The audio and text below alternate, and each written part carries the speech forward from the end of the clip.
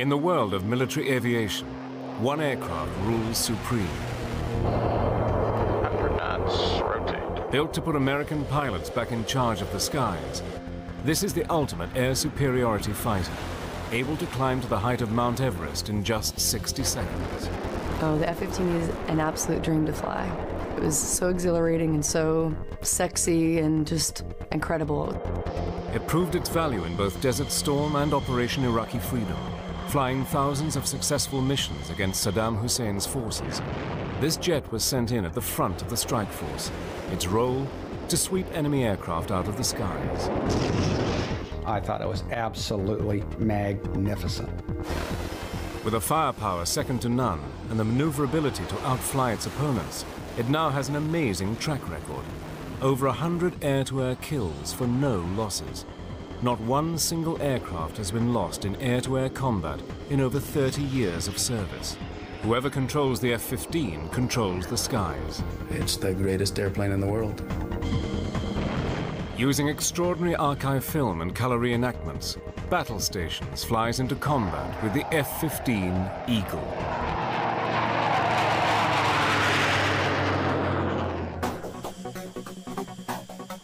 January the 16th, 1991, Operation Desert Storm.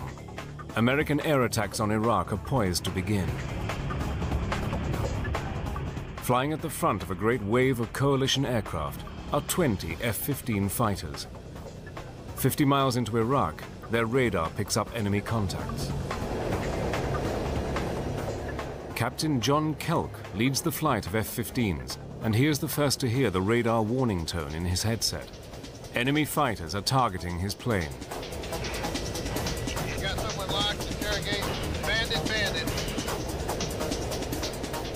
Kelk cannot be certain that the aircraft ahead are hostile, but as the jets close at over 1,400 miles per hour, the F-15 pilot is forced to decide, should he shoot to kill? His radar shows a fighter flying aggressively up towards him, so he prepares for combat. Closing his eyes to protect his vision from the anticipated explosion, he slams the pickle button on his stick, launching an air-to-air missile. Seconds later, a huge explosion lights up the night sky. Kelk has become the first American to score an air-to-air kill in the F-15. 30 years of planning has finally paid off. But the F-15 story begins decades earlier, deep in the Cold War years. 1951, and the Korean War was raging. American F-86 Sabre pilots fought pitched battles with Russian MiGs.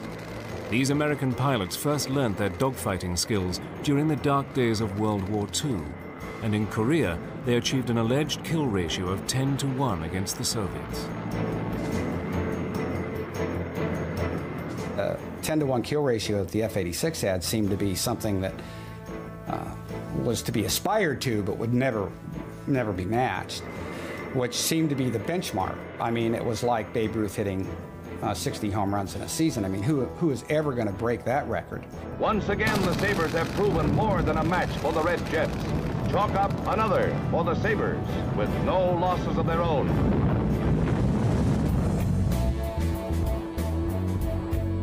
By the Vietnam War, US Air Force pilots were flying F-4 Phantoms against a new generation of Soviet-built MiGs.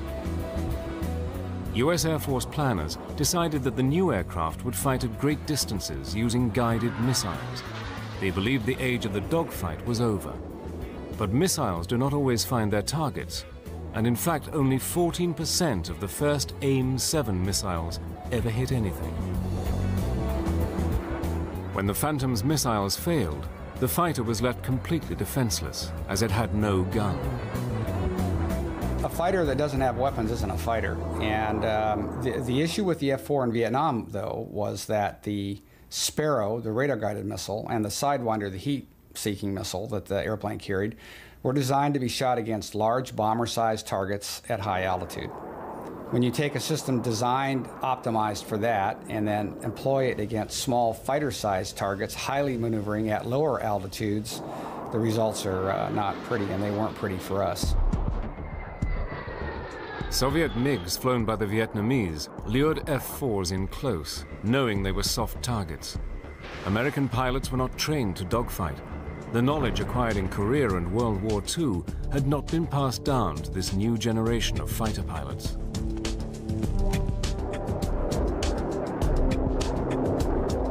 The training that I had to go to Vietnam was abysmal. And the new pilots that came into their organizations that were supposed to be there to go fly air to air and dogfight with the MiGs, the training was not even as good as abysmal. It was just, in fact, non-existent. Without a gun and lacking dogfight skills, the American F-4s were dangerously exposed.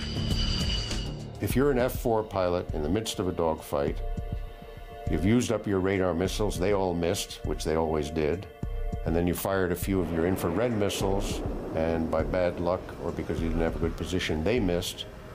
Now you're out of ideas and out of ammunition, and you better go home because you're in trouble. They're going to get you unless you can get out of there because you don't even have a gun to fall back on.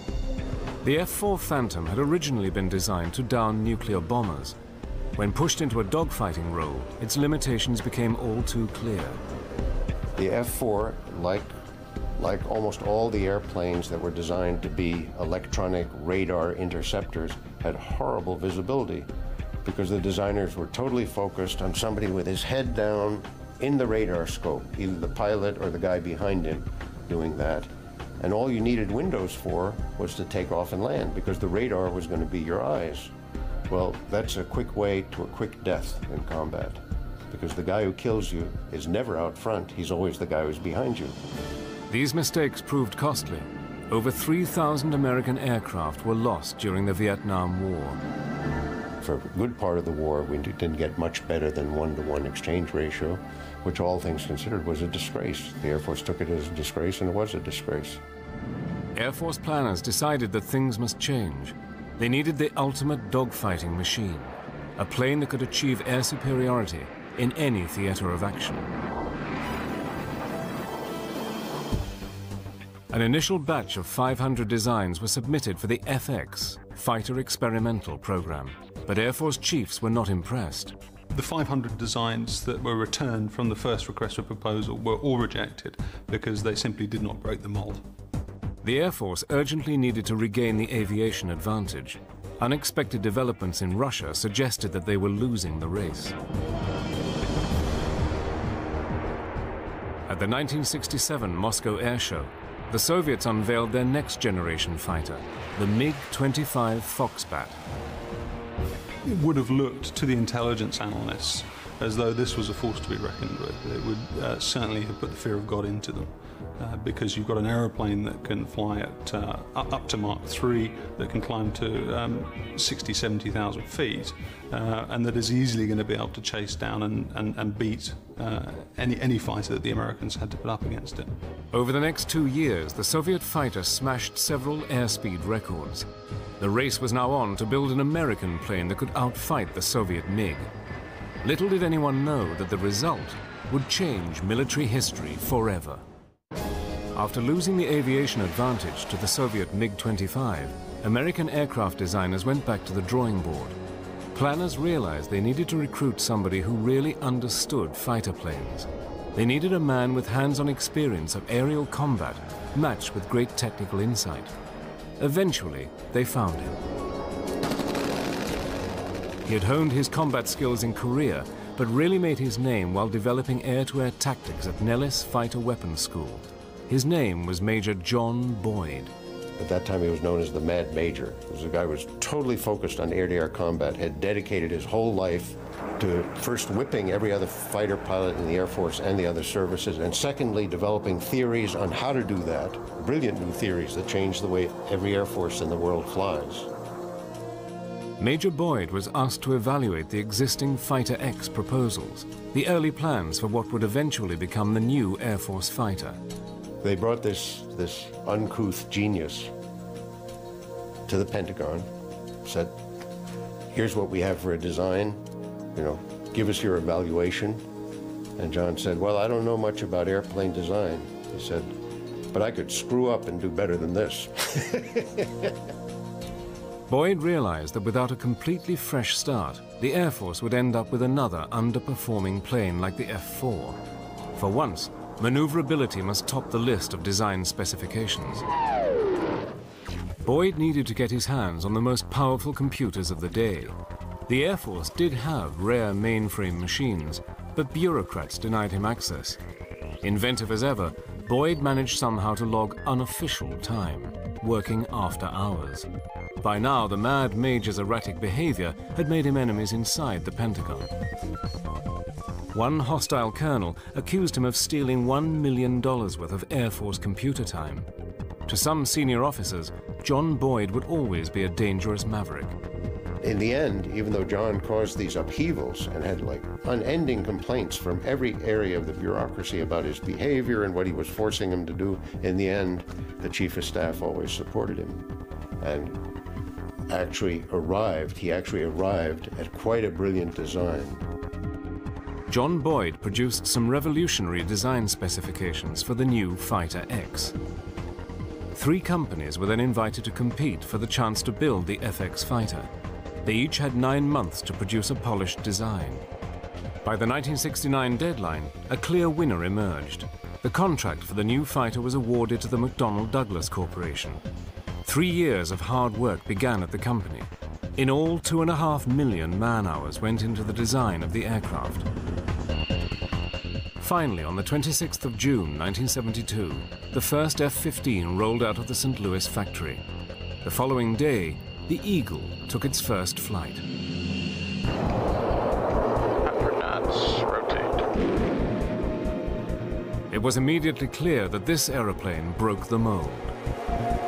The F-15's climb rate was awesome, but it was also an important part of it being an effective interceptor. From standstill, it could reach a height of 30,000 feet, which is the same height as Everest, in a little over 60 seconds.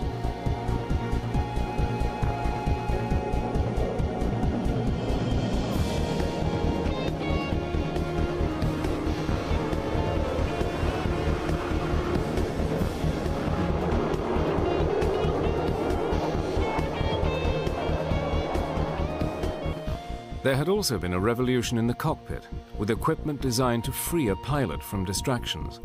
Whether attacking or defending, a pilot needs to stay focused on the enemy, not on reading the aircraft's instruments.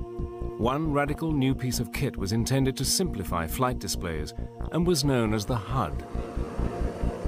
A HUD is a heads-up display, and it helps us in so many ways because we don't need to look down for any information. Everything that we do and everything that we need to see is right there in front of us. You've got your altitude, you've got your airspeed, you've got your Mach number, your G's available, the G's that you're actually pulling, what mode you're in, whether you've got a shot on somebody, if you're trying to shoot him with a missile, whether or not you're ready for a bomb to come off. Everything that you need to see is right there in front of you, so you don't have to look anywhere else for it. While the HUD projects information onto the canopy, the hands-on throttle and stick, or HOTAS system, means that a pilot should not even have to look down to fire weapons, something crucial in the heat of battle. HOTAS was designed to make it easier on the pilot to be more efficient in the cockpit. With HOTAS being that quick and easy to change from different modes, it definitely means a matter of whether you kill your bandit now or you get killed. I think that having the HUD and having HOTAS definitely makes it more strapping the fighter onto you. You become one with the fighter.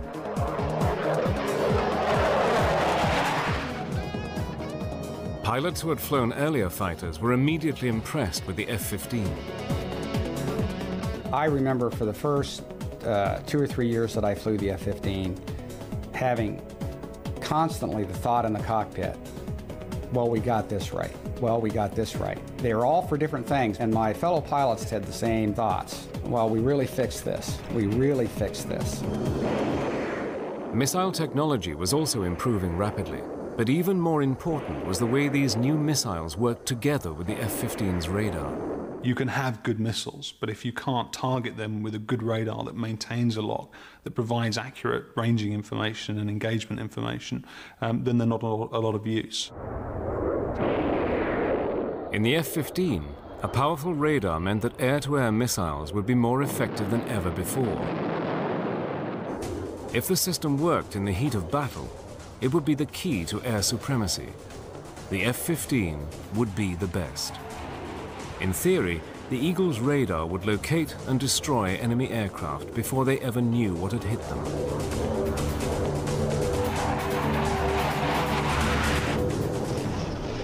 To Dick Anderegg, this system was a revelation. In my F-15 checkout, I remember flying home and telling my instructor pilot, who had been in the other airplane, I have over 2,000 hours in the F-4. I have a combat tour in the F-4. I have 2 tours as a fighter weapons school instructor in the F-4. I have just flown my 7th ride in the F-15. I was never as lethal in the F-4 as I am right now after 7 flights in the F-15.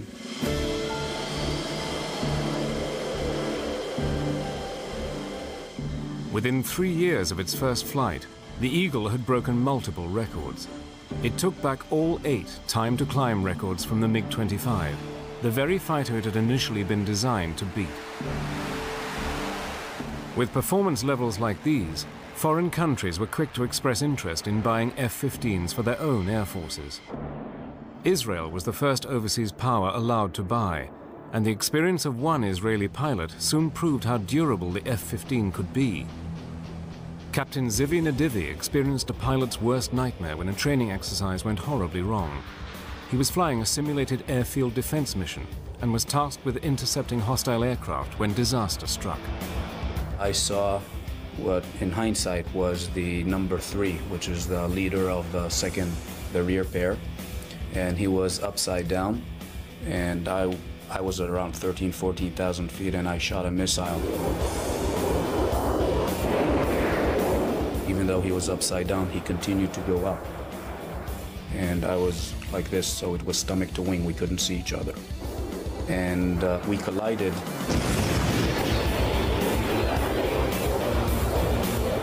Big commotion, big bang. The A4 basically fireballed immediately.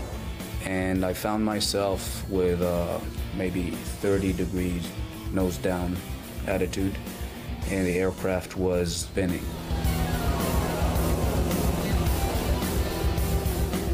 Right after the crash, I told my navigator, prepare to eject, we're going to eject.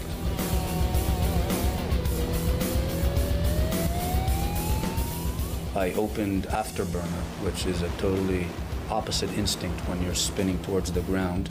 Then the roll slowly stopped, and slowly I was able to bring the nose back up. I told my wingman to come close and to inspect me. There was a huge spray of fuel that was being drawn out of the wing, and it basically camouflaged what was going on there. Nadivi had survived the mid-air collision and now had partial control over his plane. He was 10 miles out from the nearest airfield, but hoped he could still land safely. But the pilot could not see what had happened behind the spray of leaking fuel.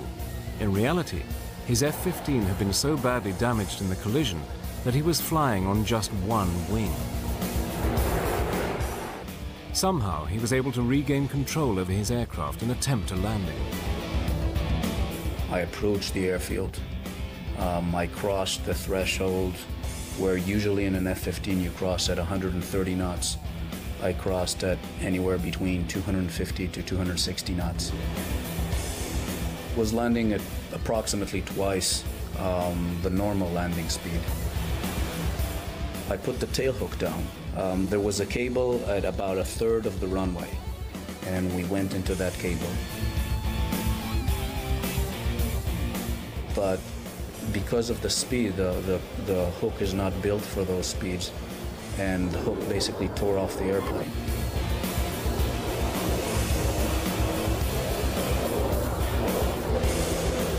We stopped maybe 20 feet short of the barrier.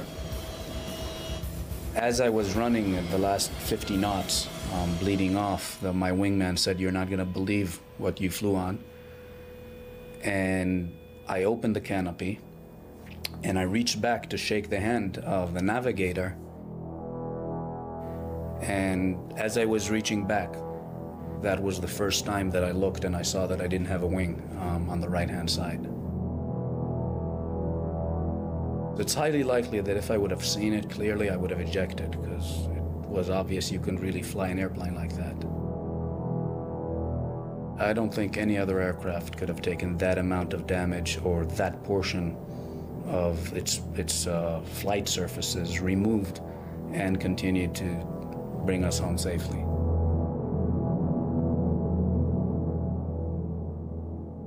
The best testament was a good friend of mine who was an F-16 pilot, and he crossed and he saw that there was no wing, and his first words was, "Can I transfer to F-15s?"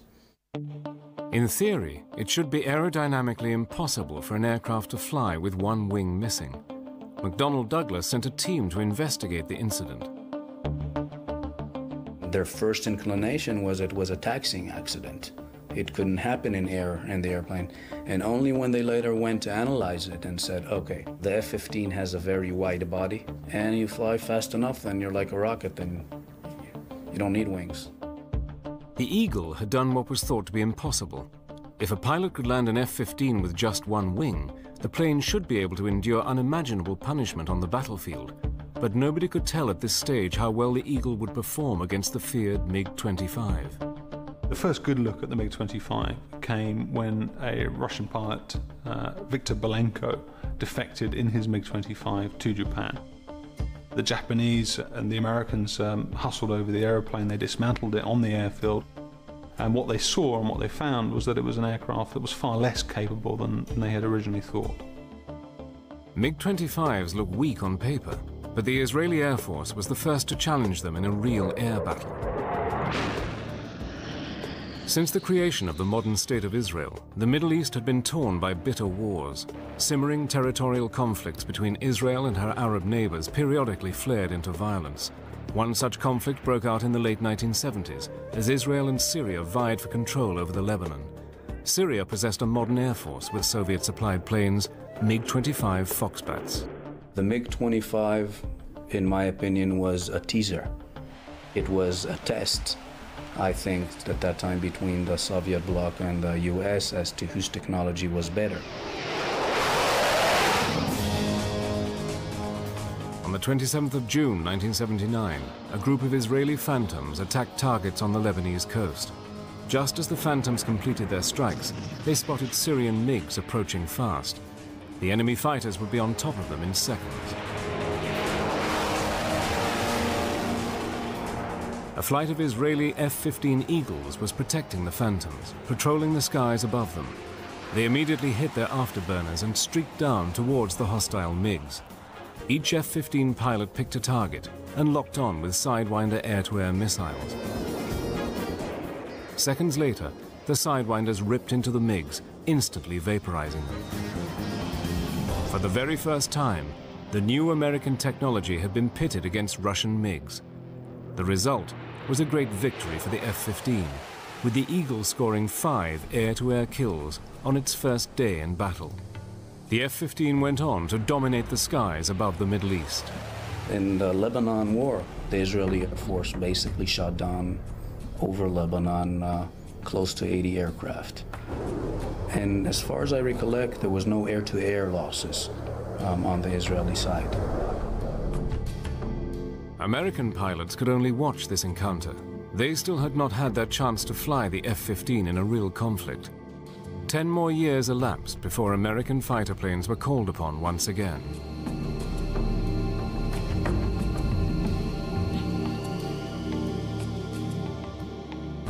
On August 2nd, 1990, Saddam Hussein's troops marched into Kuwait City, looting and pillaging as they advanced. The US response was swift. Saddam could not be allowed to threaten Middle Eastern oil supplies, and there was a clear possibility he would order his troops to advance on Saudi Arabia. He had to be stopped at all costs. Operation Desert Shield was initiated, and one of the first directives was to deploy 166 F-15s to Saudi Arabia. Their job was to protect the northern Saudi oil fields from Saddam Hussein's advancing troops. As I report to you, air attacks are underway against military targets in Iraq. The F-15 would be critical to the success of the Desert Storm air war. American F-15 pilots have not yet flown in combat. This is their chance to prove they possess the right stuff.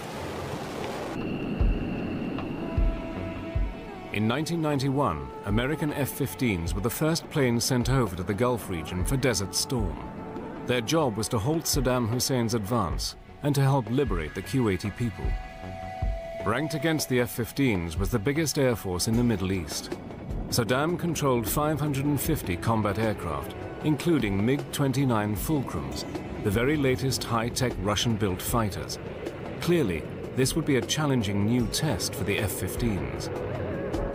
It was to be a meticulously planned air war with no room for error or confusion. TACC, the U.S. Tactical Air Control Center, drew up a 600-page air tasking order. This document was General Chuck Horner's route map for the air campaign. It listed every sortie, every target, all munitions to be used, and every supporting aircraft. General Horner, he was the designer of the air war, and he worked there in the TACC. He was there every night for, probably 15, 20 hours a day practically. And he or one of his other generals would come to me sometime and ask me F-15E specific questions. For example, can your airplane hit this target? And they'd show me a satellite photo or a map and a target description, and then I'd give them an answer, yes or no. And most of the time I'd look at it and go, sure, that thing's going to return radar. We've got good coordinates where it is. We can hit it. The goals of the air campaign were first get control of the air, because that enabled all other operations. Then the second goal was to debilitate the Iraqi army so they could not resist our ground forces when they went in to liberate Kuwait. And the third thing we did, which was sort of a side mission, was attack his weapons of mass destruction programs, nuclear, biological, chemical, and the Scud systems that could deliver them. General Horner assigned two primary roles to the F-15. F-15Cs, the pure air-to-air fighters, would ensure air superiority, while the F-15Es, their Strike Eagle cousins, would bomb heavily defended high-value targets. On the 17th of January 1991, the plan went into action as President George Bush Sr. ordered a strike against Iraq. Mike Smith was working in the Tactical Control Center. He liaised with the F-15 squadrons, passing them their target information. The first few nights, the big concentration was the fixed Scud sites. We wanted to knock out all the fixed Scud sites in western Iraq. I believe that Israel threatened to use nuclear weapons in retaliation to a Scud attack, say, that carried biological or chemical warhead. And as a result of that, I could see why the immense pressure was put on us about the Scud missiles. A wall of metal, a wave of F-15 fighters was called upon to sanitize Iraqi airspace ahead of the strike force. The Eagles would be kept very busy through the night, fighting at the leading edge of the Desert Storm air battle. We went in as part of the first wave of 24 F-15Es to go in and strike targets, and our targets were fixed Scud sites along the western border. Rich Horan's flight sped towards Iraqi airspace. Before they could cross, a difficult operation had to be completed. One of the scariest things was just air refueling. It was very dark, moonless night, and there were a couple people had close calls with just potential mid-airs with the tanker and each other as we're doing this.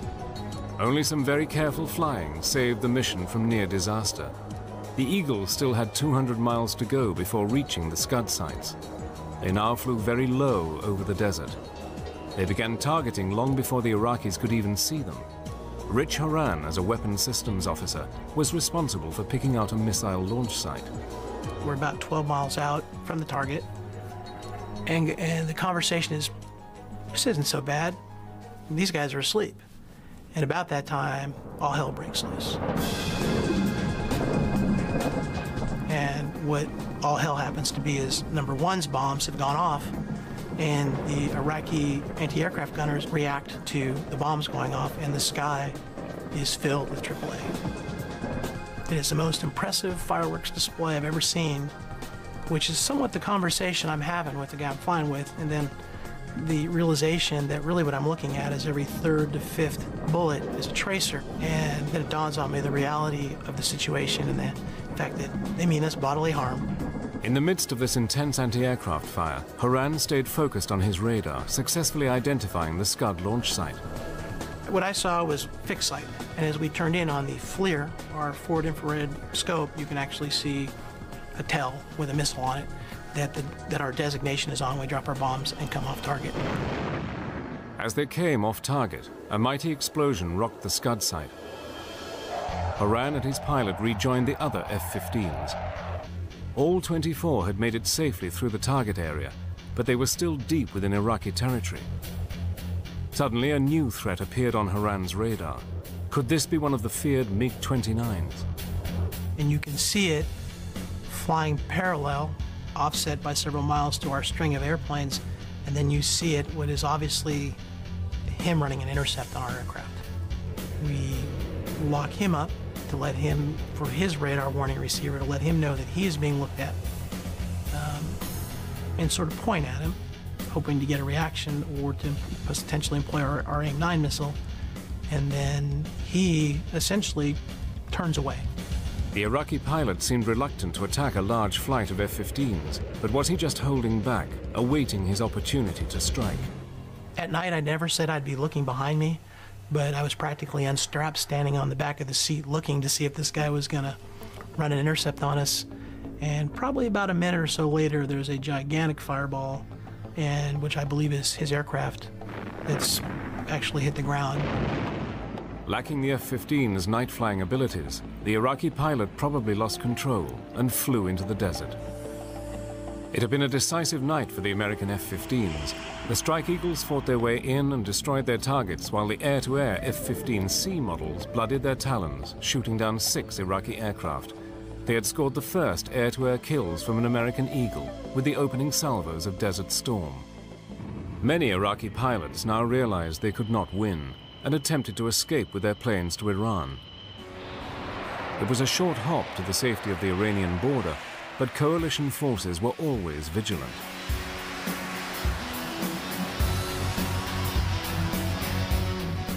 On one patrol, Lieutenant Colonel Thomas Dietz spotted several Iraqi aircraft making a break for Iran. We were given a heads up by the AWACS controller that some Iraqi aircraft had taken off from an airfield north of Baghdad. We got within range to shoot at them. We shot before we got into visual range. The initial missiles that we fired were unsuccessful. So we wound up essentially rolling in behind these 4 Iraqi aircraft, about 1.5 miles behind them. Shot them with heat-seeking missiles.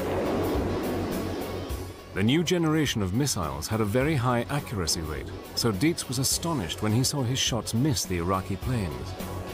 I could see the warheads detonate from the missiles, and then the Iraqi aircraft continued to fly.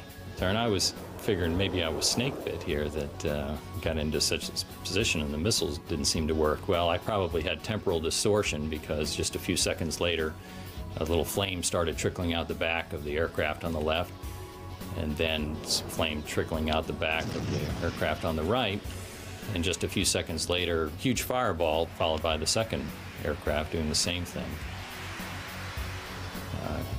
At that point, I was just about to pronounce myself the world's greatest fighter pilot, at least in my own mind, when I thought maybe I ought to look around and see if there are other Iraqi aircraft flying around. And I remember as I started looking to the left, right there, not far from me, within a half mile, was an Iraqi aircraft that had his nose pointed out in front of me, which made me initially think, oh, this guy could shoot me with a gun. Having shot down one Iraqi fighter, Thomas Dietz then spotted another flying straight towards him. He needed to react fast, thinking the enemy might open up with his gun at any second.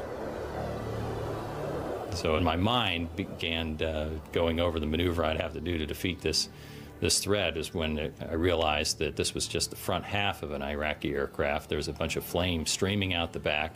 The canopy was gone, indicating the pilot had ejected. And I looked over, and there's my wingman behind that aircraft. He had shot that down. This pattern of successful shoot-downs repeated itself throughout the Gulf War. The Iraqi Air Force, I think they were finished in the first 2 or 3 nights. The F-15 was very effective at sweeping them out of the sky. And if they had any airplanes, they weren't flying them. Only 2 F-15s were lost during Desert Storm. That losses were so low was testament to the skill and training of the Eagle pilots. They flew an amazing 2,400 missions in total and ensured that the Iraqi Air Force was largely confined to the ground. The F-15 definitely proved itself in the Gulf War. I think it had a reputation before the Gulf War of being a force you did not want to reckon with. Coming out of the Gulf War, that reputation was clear in everyone's mind worldwide.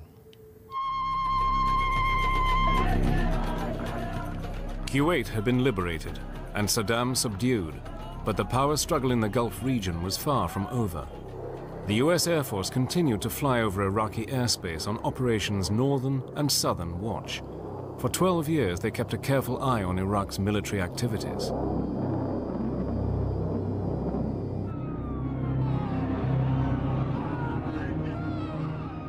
Then suddenly, on September the 11th, 2001, everything changed.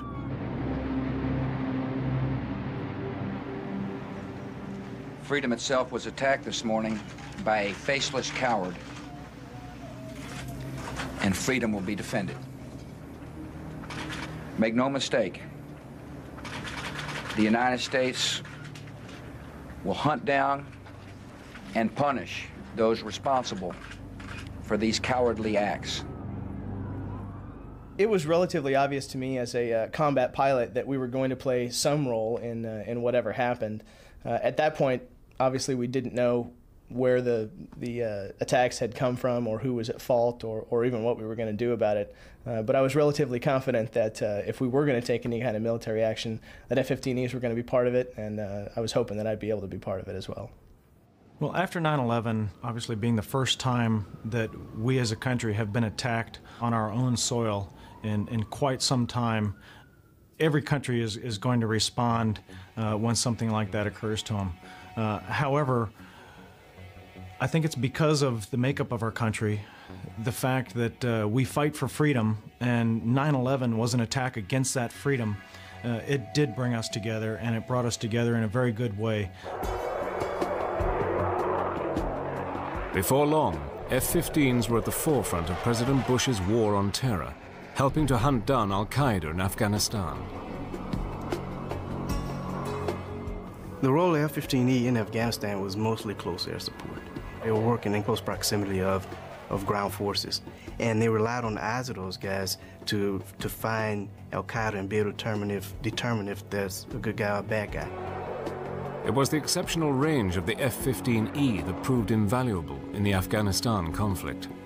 We're hitting targets well beyond the reaches of the Army. We're going to be the long arm of the law.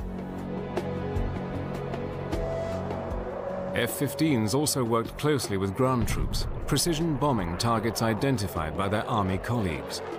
Afghanistan was soon liberated from the repressive Taliban regime, but trouble was brewing elsewhere. The US Air Force had remained active in the Gulf region for the 12 years since Desert Storm. But by early 2003, it had become clear that Saddam Hussein and President Bush would not reach any understanding over weapons of mass destruction. War broke out again in early March. The Iraqi Air Force increased its activities in the weeks leading up to war, but once hostilities broke out, they seemed to lack the will to fight. We thought that there might be a little bit of opposition in the first day or two of the war. So during the first 2 days, 3 days of the war, we parked ourselves right off their airfields, just waiting for them to fly, hoping that they might get airborne and being able to take them down, realizing that if they did get airborne, they were going to be dying right off their own airfield because we were right there ready to shoot them down as soon as they took off. I'd certainly like to think that after the Iraqi Air Force experience during Desert Storm, that they'd know better than to take off and fight an Eagle. I think it's the first time in warfare that there's been an enemy Air Force that didn't turn a wheel. And obviously he who hesitates is lost, because once he decided not to fly and they stayed on the ground, the bombers went in and then basically picked them off one by one.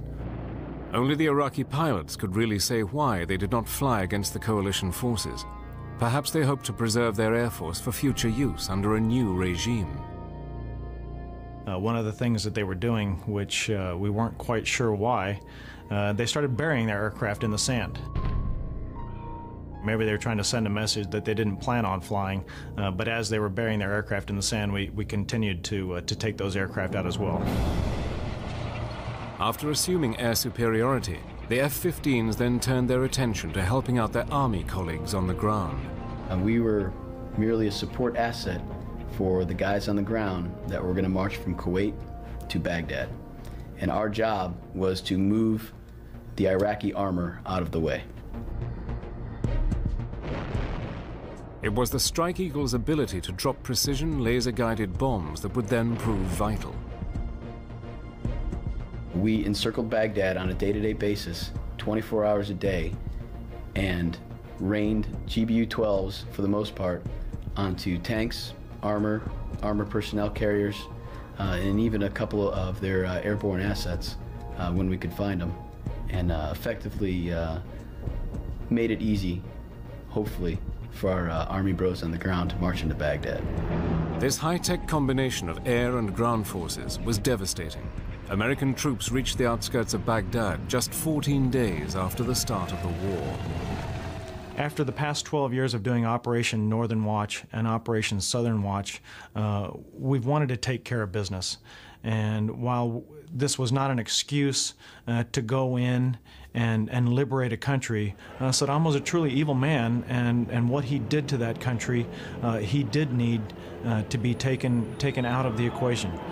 So I'm glad that we had the tools and the leadership to make that happen. The F-15 played a major part in the defeat of Saddam. But in an unstable world, new conflicts could soon break out. American F-15s are ready to deploy anywhere in the world at a moment's notice. We want to make sure that we can deter any threat. We're continually making sure that when we go out and train, that we will be the best on the block, that nobody can challenge us, and that every time we go out, we will have air supremacy, that we will own the sky and own the battlefield. No other aircraft has rivaled the Eagle for air supremacy, but new fighters are being developed and may one day surpass the F-15. Meanwhile, new technology and continuous training will help the Eagles to stay at the top of their game. I want to go out and I want to be able to totally dominate the enemy. If we're going to have a fight, I don't want it to be a fair fight. We want to go out and we want to dominate. And that's why we train as hard as we do to make sure that we can maintain that perfect record of 104-0.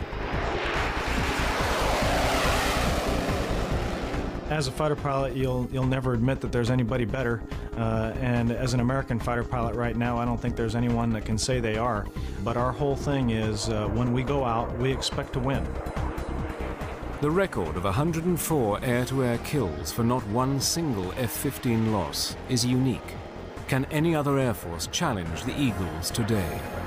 The kill ratio of the F-15 is beyond the kind of thing that you would ever think possible. I mean, surely someone would make a mistake or someone would just blunder out in front of another airplane and get shot down just because it wasn't his day. But the experience of the Israeli Air Force and the U.S. Air Force with the F-15 in combat is magnificent.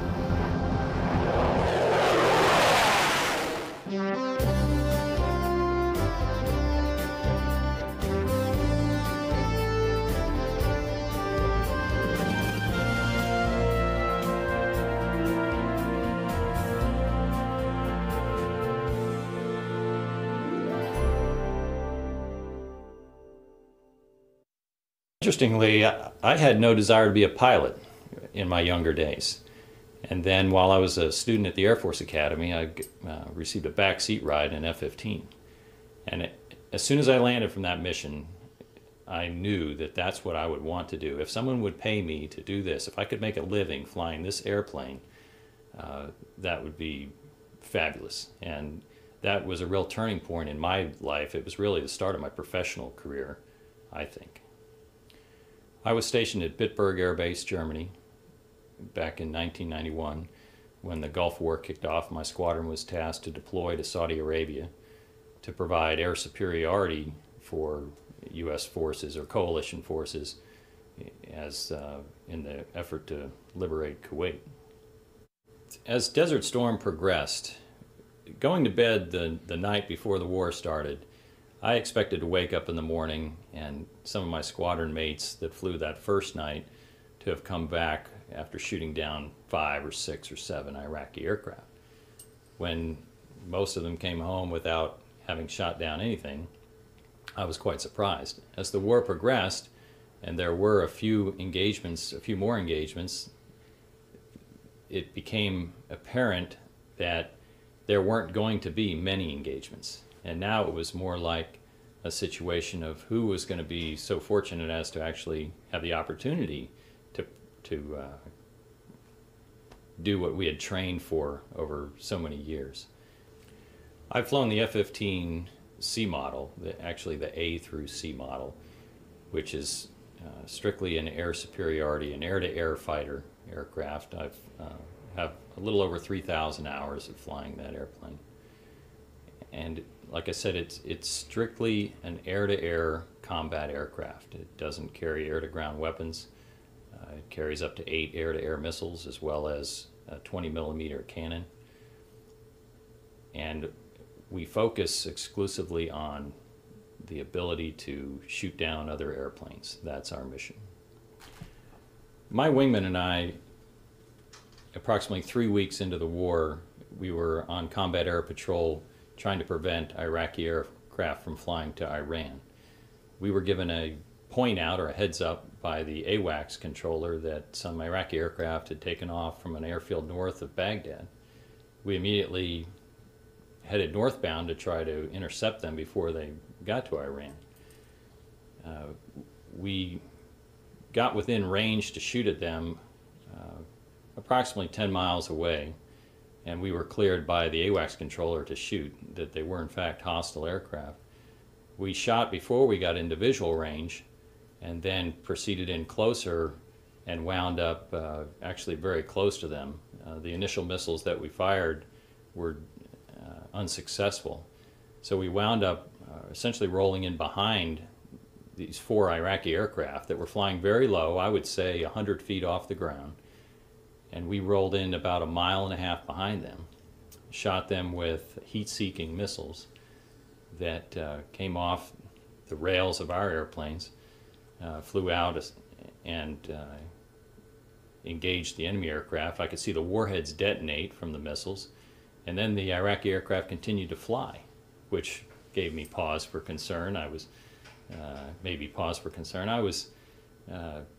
figuring maybe I was snake bit here that got into such a position and the missiles didn't seem to work. Well, I probably had temporal distortion because just a few seconds later a little flame started trickling out the back of the aircraft on the left, and then flame trickling out the back of the aircraft on the right, and just a few seconds later one of the aircraft impacted the desert floor, and a huge fireball that reminded me of pictures of napalm exploding that I had seen from Vietnam occurred, followed by the second aircraft doing the same thing.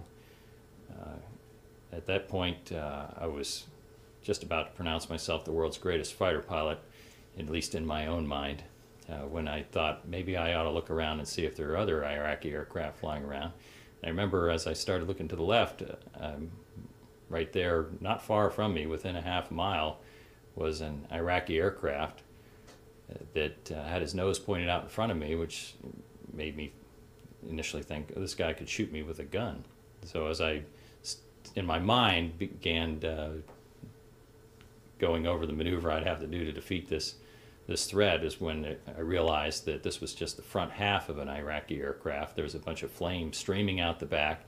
The canopy was gone, indicating the pilot had ejected, and I looked over and there's my wingman behind that aircraft, and he had shot that down. I looked a little further to the north, and there was another aircraft that my wingman, Bob Giggs Heeman, had shot down. And so as we shot down a total of 4 aircraft that day, and I asked him if he saw anything else. He said no, and we egressed the fight, went back to our cap, and stayed there for a few more hours, actually. My wingman and I had another opportunity to engage some Iraqi aircraft, and this was after the ceasefire had been signed, so it was late March of '91. We were patrolling the no-fly zone north of Baghdad when we encountered two Iraqi aircraft, which we rolled in behind them. As it turns out, these aircraft were up bombing the Kurds. I rolled in behind what was identified as a Su-22 fitter, which is a fighter bomber. I rolled into about a half a mile behind him and shot a heat-seeking missile that flew right up the tailpipe of this airplane, and the aircraft blew up like you see in the movies. There was not a discernible piece. There was no way I could identify the aircraft after the missile had exploded. At that point, my wingman tells me that he's behind another Iraqi aircraft and the pilot has ejected from the airplane. As it turns out, it was a PC-9 turboprop aircraft, and that pilot was the forward air controller for the fighter bomber that I had just shot down. And evidently that Iraqi pilot was not interested in waiting around to find out if we were going to shoot him down. So he ejected, and my wingman flew right by him as he descended in his parachute, and we followed his aircraft for a few more miles until it impacted the desert floor. And so that was quite an interesting story, an interesting turn of events. It was especially interesting to hear the communications back and forth between my wingman and myself. Fighter pilots are constantly making mistakes. The idea is to make small mistakes and to try to not repeat your mistakes over and over again.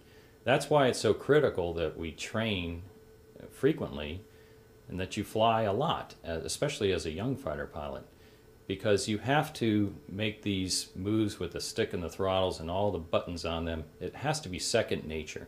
You don't have time to think about each switch and, well, then I'll put this here if that happens. Air-to-air combat is an extremely dynamic environment, and decisions are made in split seconds that result in survival or death. Papa 22, Galena ground, taxi to runway 25, wind calm, altimeter 299er1. Alpha Papa 22. Alpha Papa 22 tower, change to departure, wind calm, clear for takeoff, runway 25. Alpha Papa 22, clear for takeoff.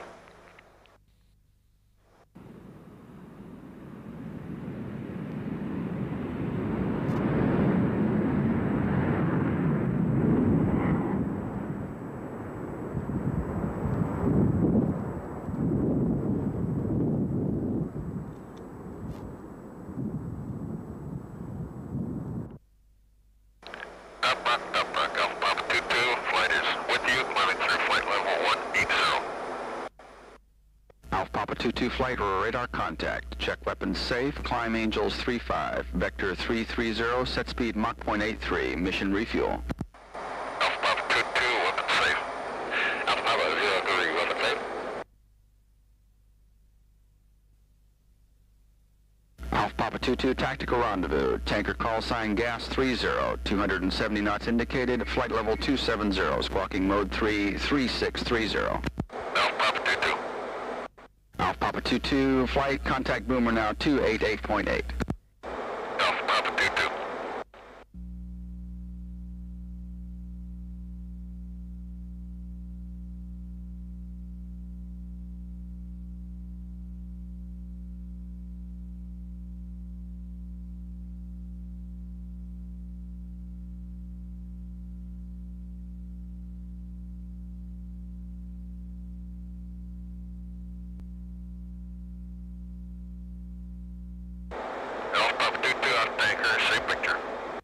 Alpha Papa 22, left 25, ID 2568.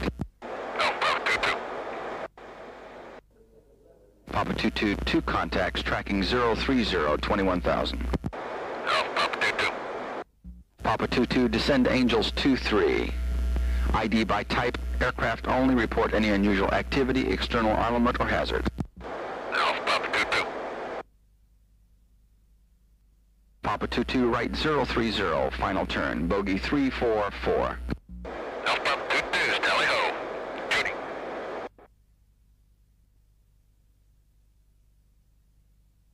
Alpha Papa 22, IDs 1 Bear TU 9 or 5 Hotel.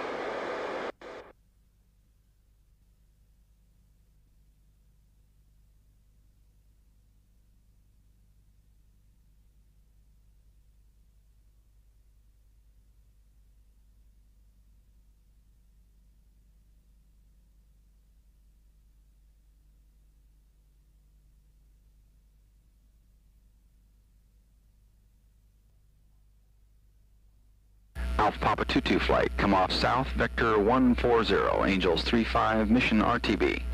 Alpha Papa